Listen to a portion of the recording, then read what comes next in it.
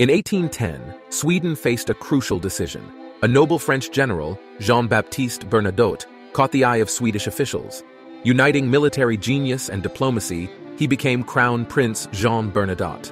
The Bernadotte dynasty was born.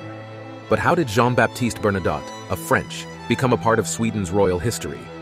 During the Napoleonic Wars, fate intervened.